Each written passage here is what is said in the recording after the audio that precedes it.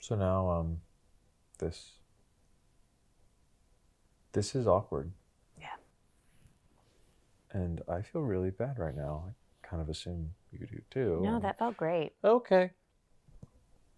But also bad. Yeah.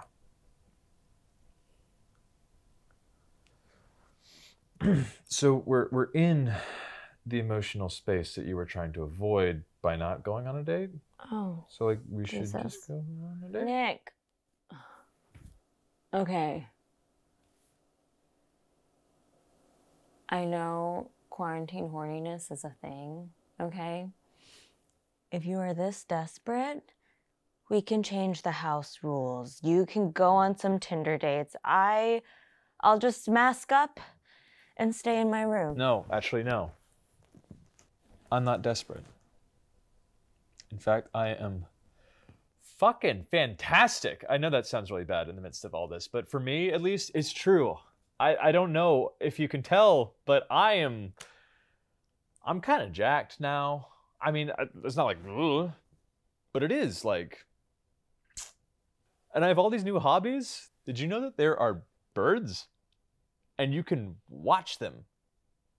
I saw a northern barula outside my window last week. I didn't even know that that was a thing that I was looking for, but I saw it and it was there.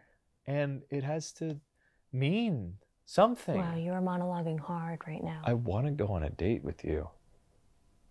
I mean, yeah, I could make the whole world's ending may as well bone argument, but that's not what this is for me. I feel good. Feeling good makes me feel like I could be a fucking great boyfriend to you. Maybe.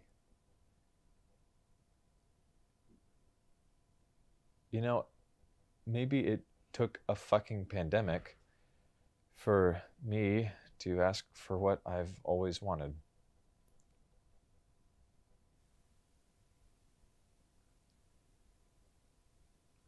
What's that face? I'm sorry, I don't know what to make of that face. Is that a good face? Is that a bad face?